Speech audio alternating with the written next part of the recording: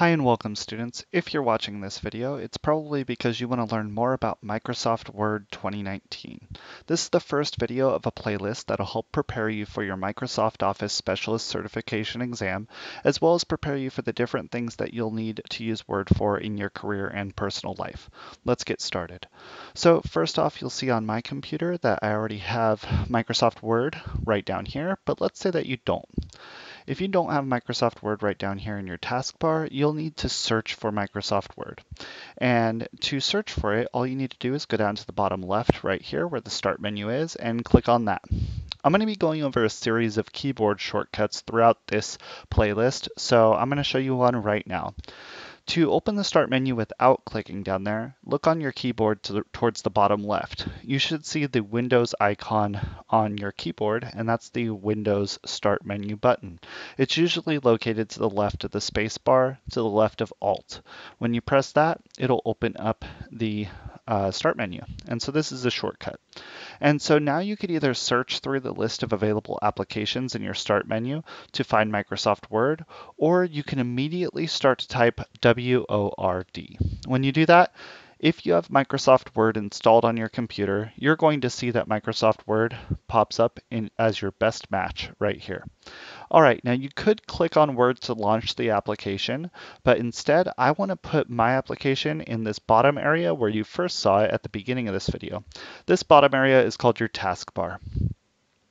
To put Word at this taskbar, all that you need to do is go up to here where it says Word, right click, and click Pin to Taskbar. And when you do that, it'll add the Word icon to the bottom of your, or to the very right side of your taskbar. This will make it so that all you need to do is click on Word to launch it. Now, this is helpful because this makes it so that you don't have to search for Word every single time you want to use the application, nor do you have to do anything with the Start menu again. Instead, you just simply click on Word. But before we do that, I want to move Word over here to the left of Excel. And so what I'm going to do to move Word is I'm going to click and drag all the way to the left of Excel, and then release my mouse. When I do that, it'll permanently move Word to that spot unless I click and drag to move it again. So I click it to open up Microsoft Word. When we open up Word, we're going to see on the left side a list of recent documents. If you haven't opened up anything in Microsoft Word before, you'll see that it doesn't have any documents here, but you can still open other documents on your computer by clicking on that. What we're going to do today is look at the right side, which is where all of our templates are. This includes things like memos, calendars, resumes, all types of different templates to choose from. And you can also do suggested searches up here to search for cards, flyers, letters, and so on. If you don't see the thing that you're looking for listed, you could also search for online templates right here by clicking in that box and then typing in what you're searching for. For today's lesson, we're going to simply go to blank document, which is this one right here. When you click on blank document, you'll notice it is exactly that, just a blank document. This doesn't contain anything other than the Word defaults, so the default font, colors, themes, and so on. And so it's very bare bones, this one. But this is what we're going to use today, and we're going to get started with this window here. Now, as I mentioned, this is the first video of a playlist that is eventually going to be several Word videos long, and it's going to cover lots of the things that I explained today in detail, but I did want to give you a brief overview of the look and navigation of this application. So in the top left is your quick access toolbar. You'll see that it has a save icon, undo, redo, and customize quick access toolbar. This is actually really useful if you want to customize it with different commands that you wouldn't normally see in your ribbon or somewhere else on the application. You can customize this and actually make it pretty useful. However, for this playlist, I'm not going to use this at all. That's because I like to keep my Microsoft Word pretty standard default look for people that are viewing my videos, and so I'm going to leave this area alone. In the top middle, you'll see the document name, which is currently called Document 1. That's because we haven't chosen a save file name or location for this yet, so we don't have to worry about that. It just says Document 1. We'll learn about how to save and print and do all those things in the future, so let's move on. Over here on the right side, you'll see your name or who you're logged in as, and then you'll see ribbon options. This allows you to collapse or expand the ribbon, and again, we'll cover that later on in this course. Then you'll see minimize, maximize, and close. This closes the application. This will restore it down and expand it again. I always keep mine in the maximized mode, which takes up my entire screen. Moving on, you're now going to see the File tab, Home tab, Insert, and so on. These are called tabs, and this is where your ribbon starts. And whenever I refer to the ribbon, it'll be this area from the tabs all the way down here, which we're going to go over in just a moment. So you'll see that you have the Home tab, and you can click on that, and you'll see that this is the default tab that is selected when you open up a blank document. You could tell which tab is active because the tab has a light background as opposed to the default blue background on the rest of the tabs. As you click on Insert, you'll notice that that one becomes with the white background. And then you'll see Home is now with the blue background, letting you know Insert is your active tab. You'll also notice that as you click through these tabs, all of the commands down below change. So each tab has its own set of commands. Go back to the Home tab. I want you to find with your eyes the Replace button or the Replace command. I'll typically use the word command, but sometimes I call them buttons. So command for replace. Well, you'd have to look through all of these things and eventually get all the way over here to find replace.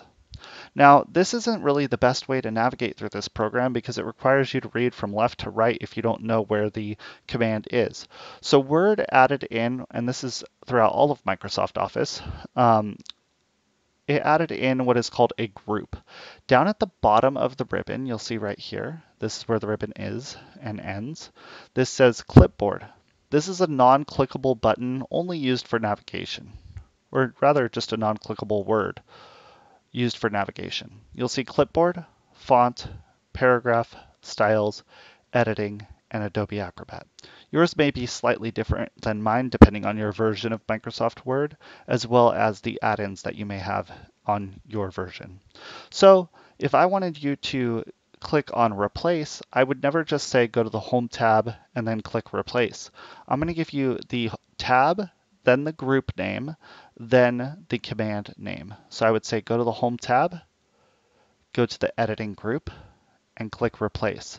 This is going to be helpful throughout my videos because you'll be able to just listen to what I say to get to the command that you need to get to. You will not need to have a visual look at the screen because I will always say go to the Home tab, editing group, replace. I'll never just say click replace.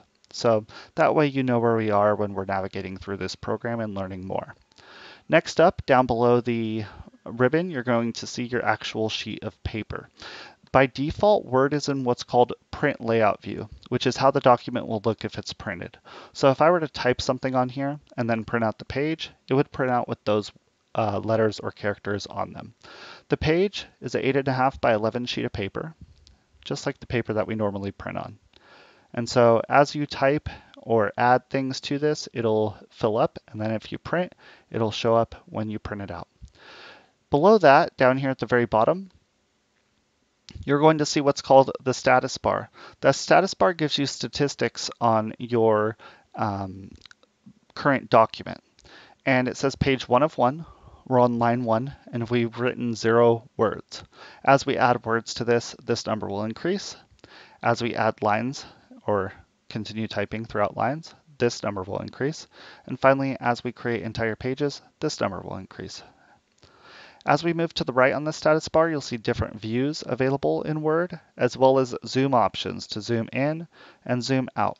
I never use these zoom options because you can hold down Control on your keyboard, and as long as you're over your paper, you can scroll up to zoom in or scroll down to zoom out. So there's another keyboard shortcut for you. You hold Control on your keyboard and then use your scroll wheel to zoom in or zoom out. And I can also use that scroll wheel without holding the Control button to scroll up and down. Therefore, I never really use the scroll wheel down or the zoom options down here or the scroll wheel on the right side. And so that is your basic overview of this program. I hope that you found today's lesson helpful and you've decided to continue on in this playlist to learn more about Microsoft Word 2019 using Microsoft Office 365. If you did find this video helpful, please give it a thumbs up and consider subscribing to the channel. I have all of my playlists listed on my YouTube channel, and you can find a variety of different playlists for Microsoft Office applications. And I've went through and put the playlists in order of level of difficulty from beginners all the way through advanced levels. So if you find that helpful, please check out the playlist page on my channel. If you have any questions, please put it in the comment box down below and I'll do my best to respond to you. Thank you so much for taking the time to watch this video and have a great rest of your day.